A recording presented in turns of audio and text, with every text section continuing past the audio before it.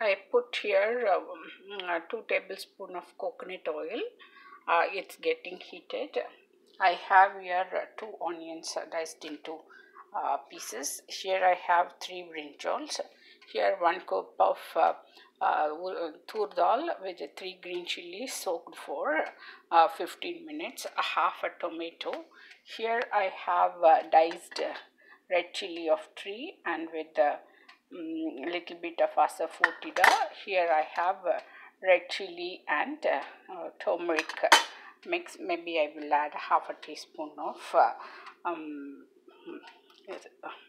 coriander powder, sorry. And here I'm going to add a teaspoon of mustard seeds and quarter teaspoon of methi seeds and quarter teaspoon of jeera and quarter teaspoon of urad dal, and I'm going to put this red chili into it. So let it get roasted, then I will add the onions to it. Hi friends, it's Margaret Wood from Maggie's Kitchen, going to prepare instant brinjal dal curry.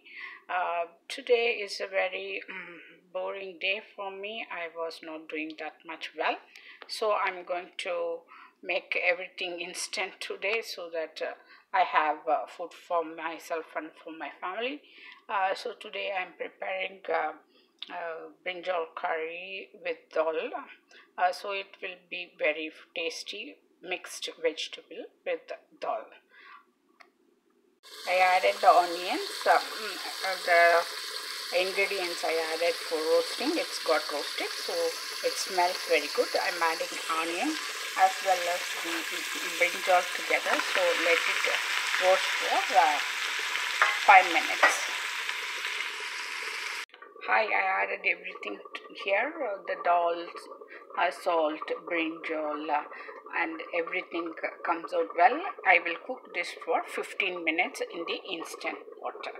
So we will get mixed dal with brinjal within 15 minutes. See the brinjal with the dal, it become very good kutu type or curry type. It tastes very good. It's Margaret Wood signing off from Maggie's Kitchen. Thanks for watching, and home cooking is made easier, healthier and tastier. Bye for now.